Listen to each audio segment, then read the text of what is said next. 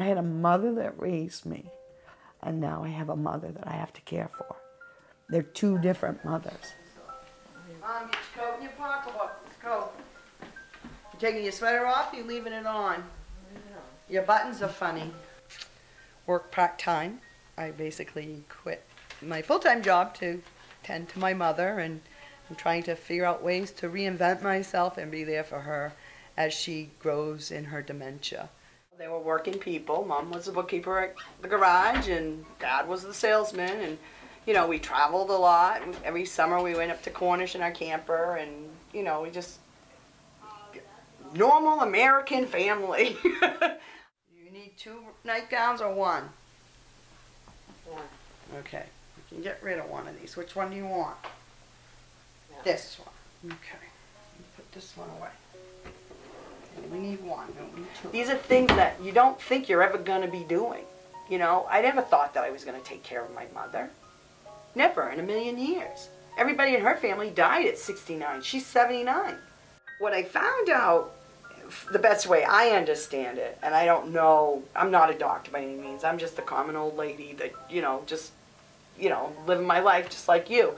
But with Alzheimer's, you tend to go like this. With vascular dementia, you tend to go like this and like this. On the 15th of August, that same day was the day I had to take Mom for the final diagnosis.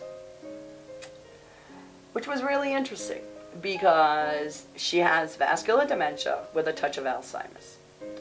The blood is not getting to the brain, the blood's not getting to the kidneys, it's not going to circulate. And eventually she'll probably die of kidney failure. And so at that point we decide, okay, we need to make sure all our T's are crossed, all our I's are dotted, and that, in fact, this is going to be a long haul. I keep telling everybody I was kicked in the gut because I really didn't know how bad it was that day. They looked at me and said, she really shouldn't probably be home alone by herself for long periods of time. And I'm like, okay, now I've got a part-time job. How am I going to do this? Can I fix your sweater, Mom, please? What's wrong with it? You're crooked. I don't crooked. Yes, you are. You're crooked. Too damn fussy. Yeah, I know.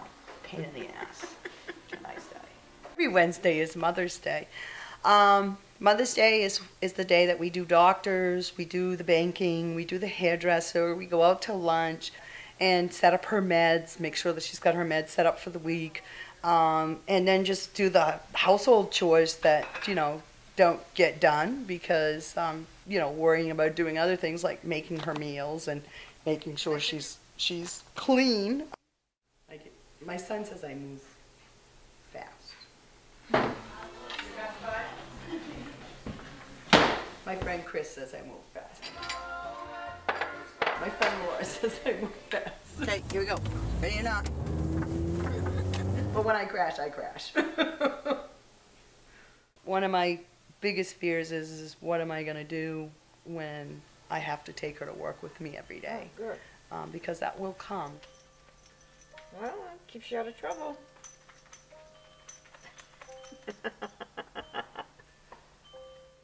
This is her 6x6 squares, and it's to keep her mind sharp and to keep her active so that she feels like she's doing something.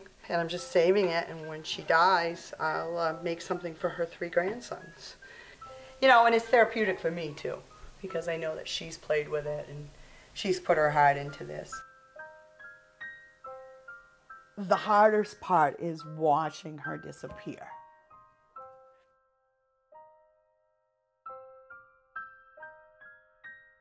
But you know what? Again, it's going to make me a stronger person. Who knows where it's going to lead me? I mean, maybe I'll be running a support group, or maybe I'll be working for the Alzheimer's Association the next thing I know. I don't know. Yeah, I could throw her away, and I could put her in a nursing home, and I could say, screw it. But it's my mother.